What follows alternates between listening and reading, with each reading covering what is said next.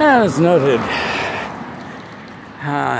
Port Alberni is not only makes no provision for pedestrians, but is actively hostile towards them.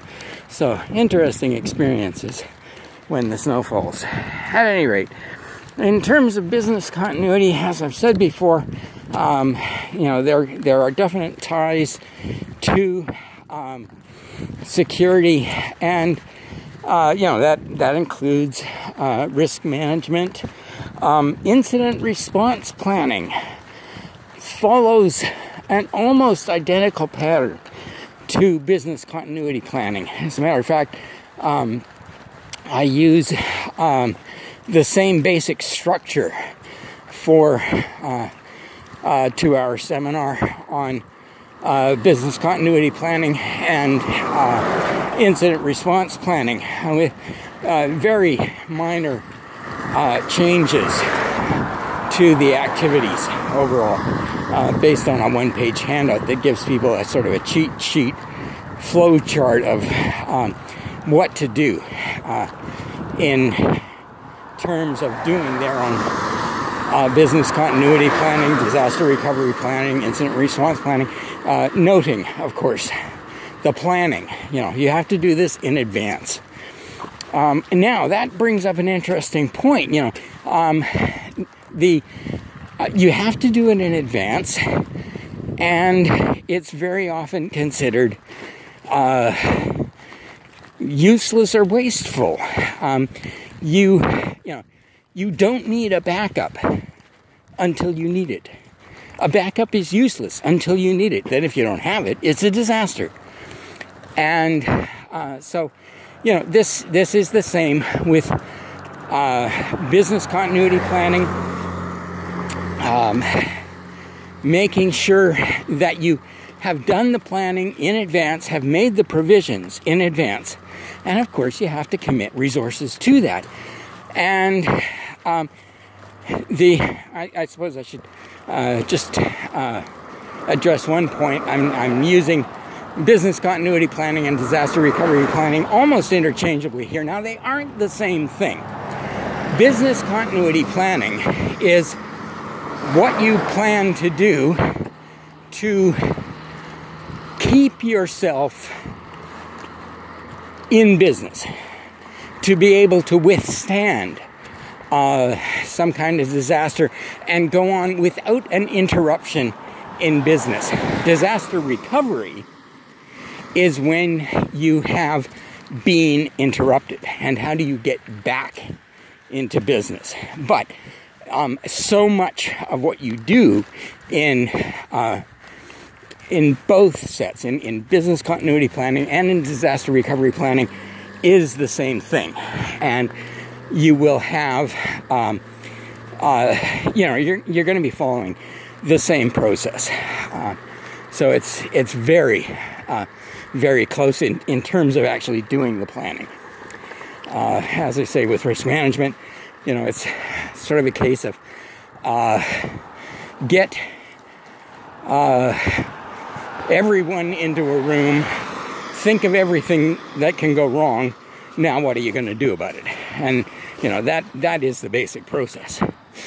So, but the thing is that people don't think you need to do it, because you are committing resources, and this is inefficient. You could use those resources to grow the business. You could use those resources to expand the business into other areas, into other markets, whatever.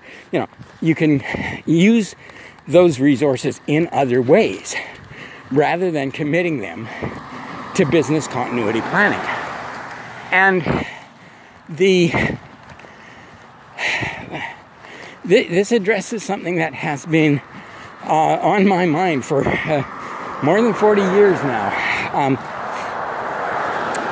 That long ago, I was wondering from study, actually religious study, in terms of why God wasn't interested in efficiency.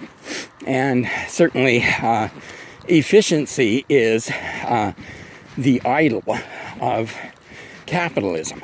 We are trying to make business more efficient. We are trying to wring every cent of profit out of the situation. And as I said, this was in the back of my mind, wondering what was the problem here.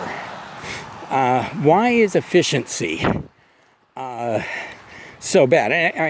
I mean, it's not just God says, but when you look at so much in the Bible, it has really good business advice that we are only just catching up with now in terms of business studies. And so, here's another one. What is the problem with efficiency? Well, along came the pandemic, and all of a sudden everything was blindingly obvious and clear.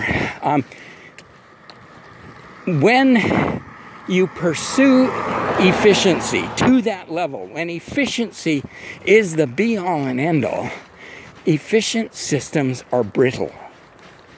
Efficient systems have no redundancy, and therefore, when something goes wrong, everything breaks down.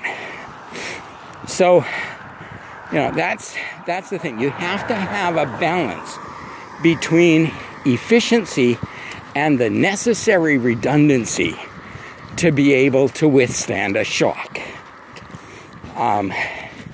So you have to bear that in mind. You have to consider what the possible disasters are and what are we going to do about them. Now, when I teach business continuity planning in the States, I can start off with a reason for doing business continuity planning is the Americans with Disabilities Act.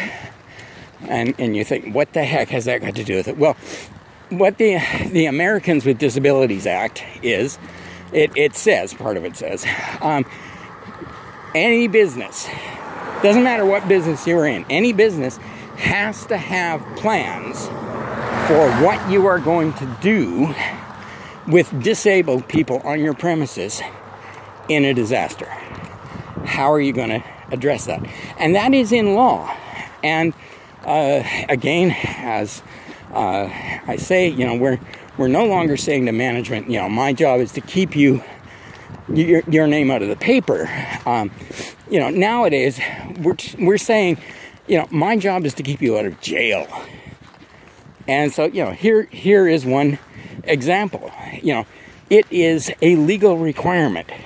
You have to have this plan. And so we had better put this plan in place, or you, senior management, are in legal trouble.